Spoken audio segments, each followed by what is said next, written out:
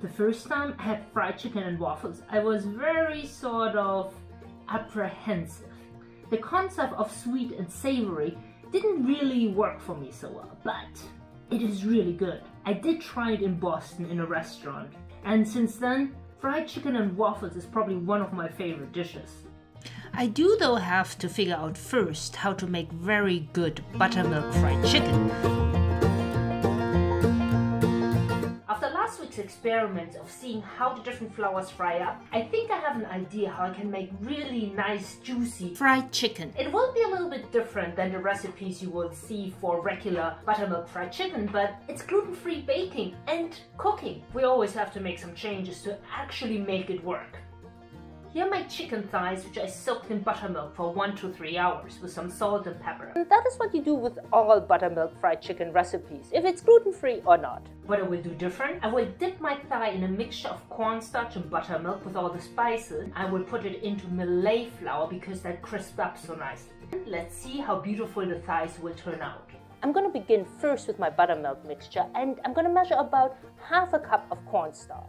And whisk in 1 cup of buttermilk. It will mix up to a very thick batter. And now I'm gonna add the spices. ½ a teaspoon of garlic, about a teaspoon of smoked paprika. I'm gonna add about 1 teaspoon of cayenne, or more or less, depending how much I got left. I'm gonna give the mixture one more good stir and my buttermilk mixture is ready. Moving on, I'm gonna measure 1 cup of millet and put it in a flattish plate. The last thing I have to prep before I can get started on frying my buttermilk fried chicken is I have to prepare my frying pan. I'm going to add about 1 inch or 2.5 centimeters of oil to my deep frying pan.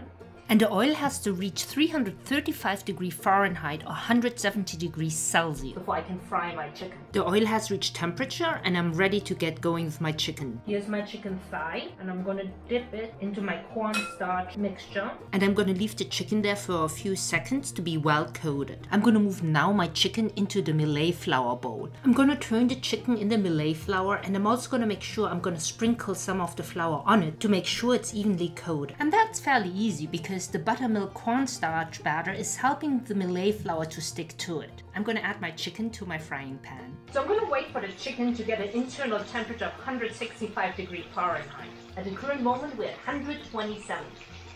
I will flip the chicken in between just to make sure they get browned on all sides. It is really nice to see how beautiful they start to crisp up. In one of my batches I did overcrowd the pan a little bit and then what happened was the skin actually breaks or the crust actually breaks. What is Ollie up to? Better keep an eye that he's not stealing the chicken. I'm gonna take the chicken out of the oil and gonna shake any excess oil off. I'm gonna check each chicken internal temperature before I take it out of the oil. And here's my gluten-free fried chicken thigh.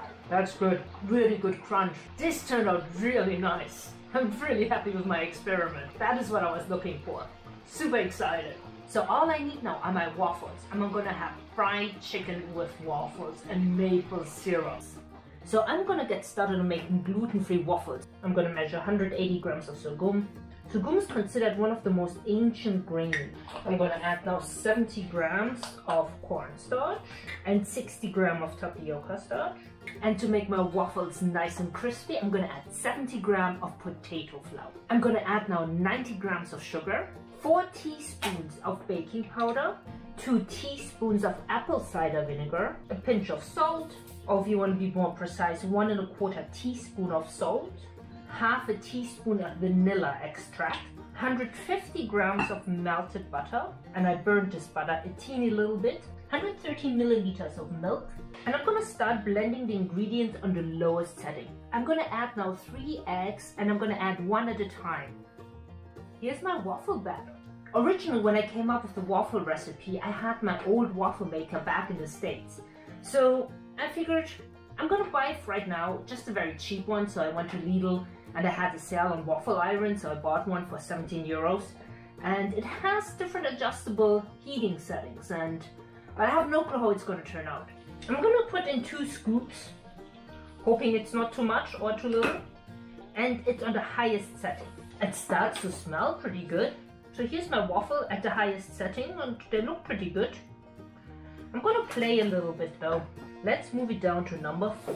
Okay, so this seems to be a little bit less well done. So the waffles look pretty uneven, and I do think it's because of the waffle iron. Somehow it doesn't spread as evenly. With this like pattern, it's almost like the Eggo waffle. You're making my waffles sad. But Eggo waffles are that because of the thinness.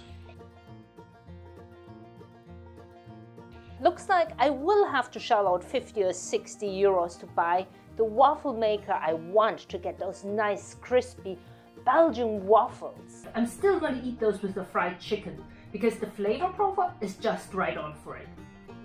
And how you eat it is certainly with some good Canadian maple syrup. I'm going to drizzle the syrup all over my waffles and fried chicken. Oh, yes. The flavor combination is just fantastic. You're gonna have the crunch of the fried chicken with the salt and the pepper and a little bit of the cayenne, and then you're gonna have the crunch of the waffles, and then you have the sweetness of the maple syrup. So good. I'm gonna eat that all day long. If you enjoyed watching this video and learning how to make fried chicken and waffles, please subscribe to my channel and check the box for notifications for any upcoming videos. And if you have any questions, please pop them down below into the comment box. And I see you next week. Bye!